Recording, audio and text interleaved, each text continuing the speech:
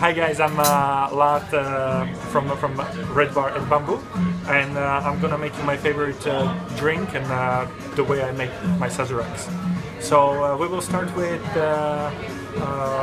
facial bitters, and we're gonna make the Sazerac that is both made with cognac and rye whiskey.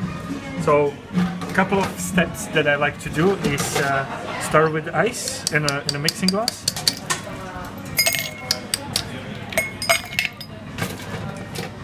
And I like my ice to be a little bit wet for the Sazerac, for the specific reason, because first of all it washes away all the impurities of the ice that are there, and second of all I like specific dilution for the Sazerac to be, and this helps to maintain it and improve it. So we're gonna strain the water. And then I have the sequence in which I put my ingredients through. So I always start with the sugar, simple syrup, 2 bar spoons. Like over the years, I discovered that 2 spoons of the Japanese bar spoon, I don't know the exact ratio, not ratio, measurement of this spoon, but 2 spoons of 2-to-1 sugar syrup works perfect for 60 mils of the spirit. Then I put my facial bitters.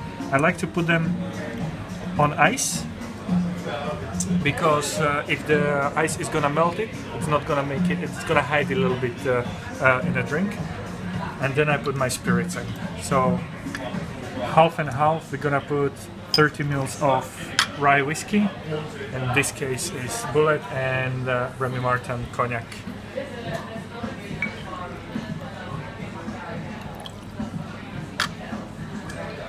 So as you can see, we're using really good quality ice, which is another very important factor in this drink.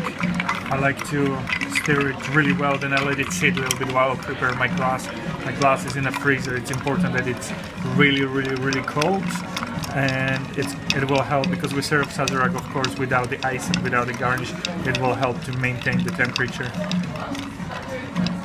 of the final drink. We stir it well. It's only a spirit-based drink, so it's important that it dilutes well.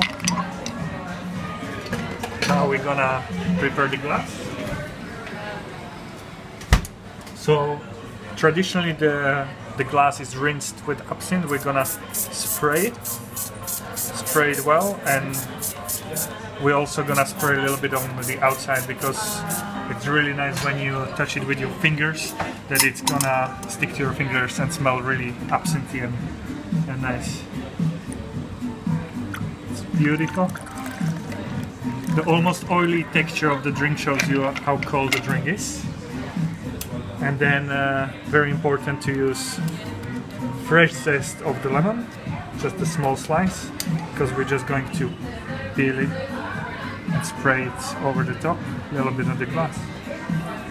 And voila, that's your Sazerac. Enjoy!